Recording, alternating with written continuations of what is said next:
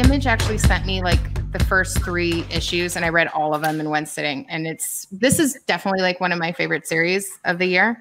Really? And the whole comic is colored in these like purples and pinks and blues because it takes place in the 90s, and it's a bunch of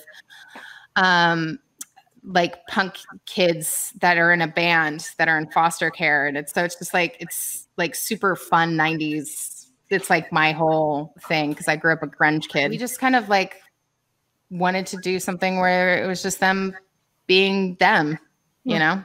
They're all like so unique. Their characters are all so unique and so lovable and kind of assholes in their own way, and they're amazing. So I just wanted to do something with that.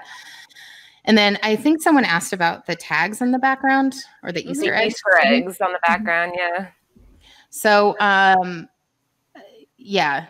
So Donnie did those because I wanted to do like, obviously like the big guy in the background with like the title and stuff. That was me, like, and that's part of the book. But I just wanted some like graffiti. And so I just handed it to him and I was like, draw some stuff.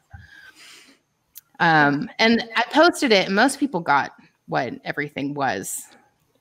But yeah, I don't know. Do a little bit of research and you'll figure it out. Yeah.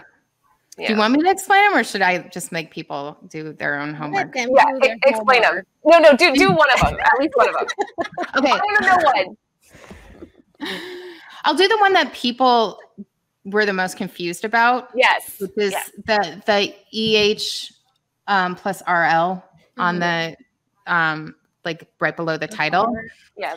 And those are the main characters from Crossover. So it's Ellipses Hell and then plus Ryan Lowe. So those are the 2 characters. That's cool. But everything else, I think you guys can probably figure out. That's cool. Okay. I'll do a little bit of homework, but yeah, very cool.